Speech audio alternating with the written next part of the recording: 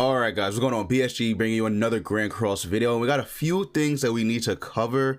It might end up being really hype, but we'll see. So the first thing we'll cover, I'm pretty sure everybody's heard by now, is that we're gonna actually be able to get 300 gems from Netmarble. I don't know why they did this, but I'm pretty sure it has something to do with the next festival unit.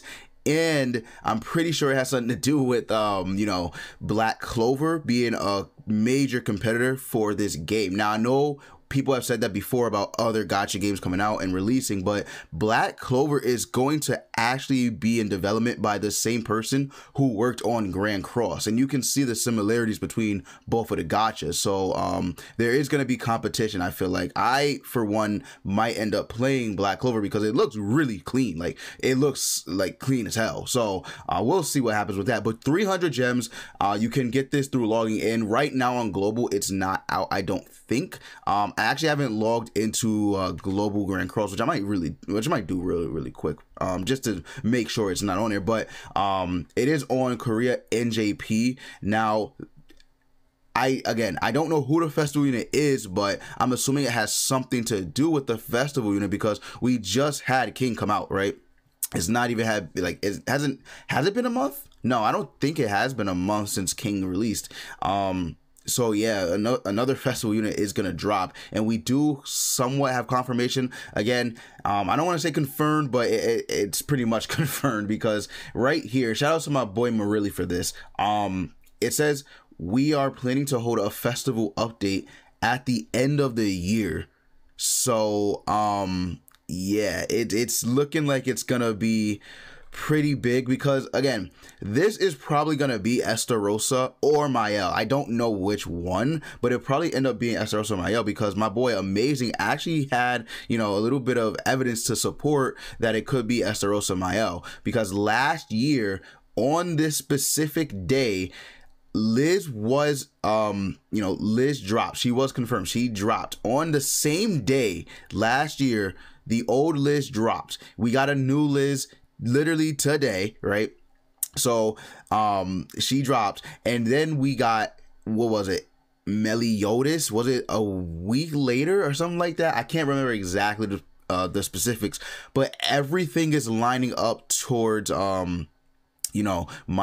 or Estarossa being the festival unit. Again, I don't know which one is it's gonna be, but I'm pretty sure it might end up being Estarossa, like corrupted Estarossa, not regular Estarossa, like corrupted, Berserk.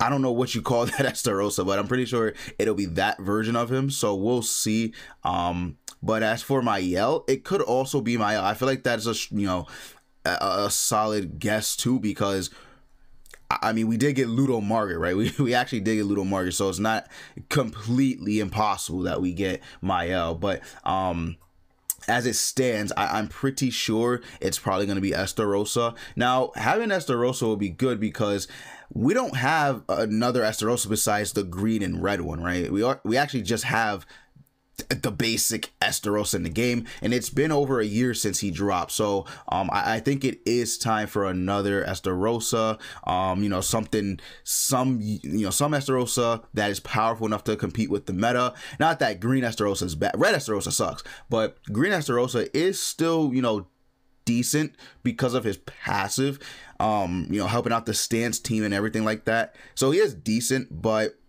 I don't know if I give him anything other than decent though, because he's not really that strong. But if we get a festival Estarossa who is, able to compete with the meta or something like that, that's gonna be huge. He could bring back, stances. He could do a lot of stuff. Like, there is so much they could do with a festival Estarossa that it's not even funny. He could support Assault Melee so good.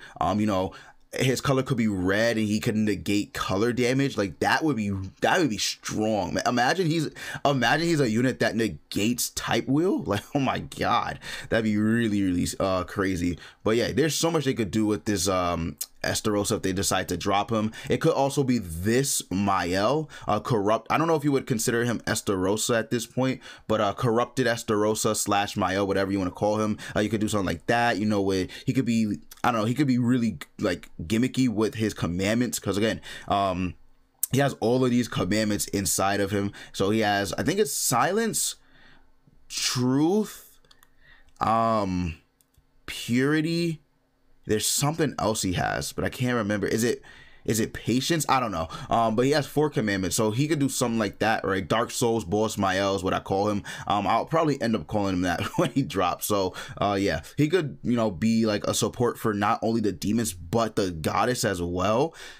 That would be really good. Nah, I'm not gonna lie, that'd be crazy. Imagine he's like you know, I don't want to say lead, but imagine he's like a unit that could have both demon and goddess members on the team buffing them. Like, that would be sick. That would be really, really cool. But yeah, he could do something like that for it. I don't know what exactly they would do, but I feel like they could make it unique or something like that, where he has, I'm not saying he'll have multiple commandments, no, but he could have like his skills be you know, commandment based. Like, I don't know, you know how Galen has truth, maybe he has a petrify card or something that, you know, disables buffs and rank ups. I don't know, something like that. That'd be pretty dope. I don't know what they would do with it, but sure. Then it could also just be straight up Mael. It could just be straight up Mael. I think that would be a good unit as well to drop for you know, the end of the year festival unit, because Mael is a really, really loved character in the series.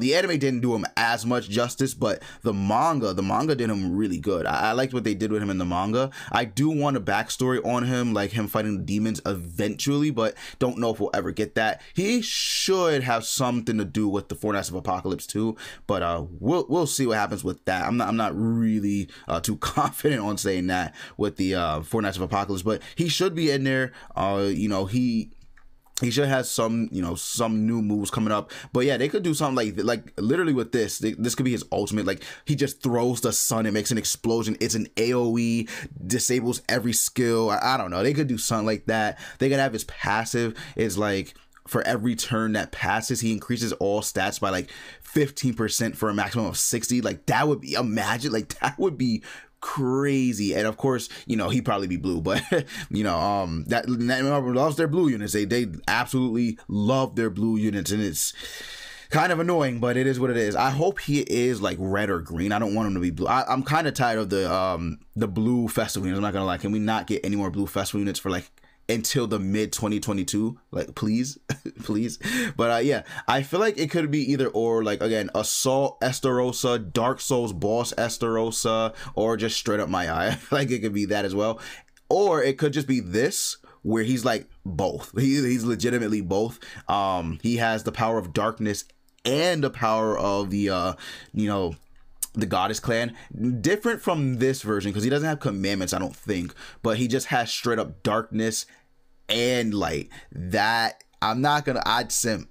I'm not gonna lie. Like, don't get me wrong, I would simp for this version and Mael, but this right here, I don't know, man. This is different. The fact that he has both, right?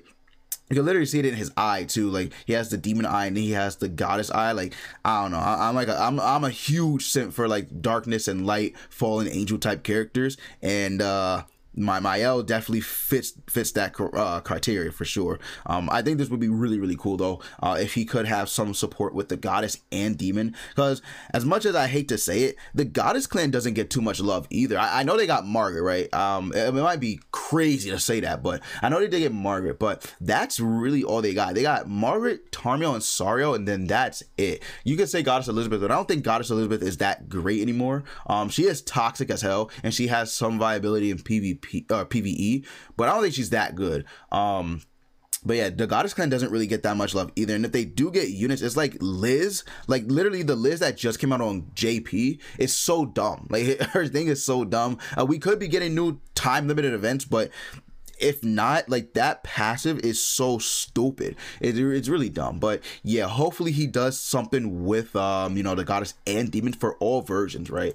For this one, he'd probably just be a demon, a straight up demon support. But for this, and this, I could definitely see him becoming a huge support unit for both races. But that'd be really, really sick. So let me know what you guys think. Do you guys think that we're gonna get Mael, Dark Souls Boss Estarossa, or just Assault Estarossa, or maybe just this like hybrid Estarossa. Let me know what you guys think. But we also do have some leaks from Regents. Shout out to Regents. Elizabeth, I'm assuming this is Bloody Ellie, right? The version of Elizabeth fighting the Demon King. Now, this is strange because I don't know where they're at in the story for JP, but I don't think they're even remotely close to the fight with the Demon King in the story for where we're at. I don't even think they're close. So I don't know, because I'm pretty sure that this is Bloody Ellie, but it says probably a story character. But that's weird because we don't have, like, we're not even close to the story. But they've done strange things like this before, where there was a few units that came out before they were supposed to. And you know, for example, they had Excalibur Arthur come out, Purgatory Bond come out, even like Chad King, like they even had Chad King come out before he's supposed to. So this isn't the first time, but the fact that she's a story character is very weird, very, very weird. We'll see though. This is definitely not from 3,000 years ago, Ellie, because she has a different outfit on. This is legitimately the outfit that she fought the Demon King with. So I really don't know. And we also have 3,000 year version Meliodas, which is very, very interesting. So maybe he's going to be the side unit that comes out alongside one of these Estarossas. I could see it. Like this Mael with this 3,000 year version of Meliodas. Yeah, definitely a possibility. Or maybe like Assault Estarossa with him could be a thing. Like it actually could be a thing. So we don't know yet. We don't know if this is going to be a story character or if it's going to be an actual summonable character. My guess is that it's probably going to be a summonable character, simply because story units, typically when story units come out, they usually have a model. Like every time the story unit comes out, they usually have a model, but this one only has an asset. So I don't know. Really don't know. But we'll see what end up happening. Let me know what you guys think down in the comments below. Are you hyped for the end of the year festival unit?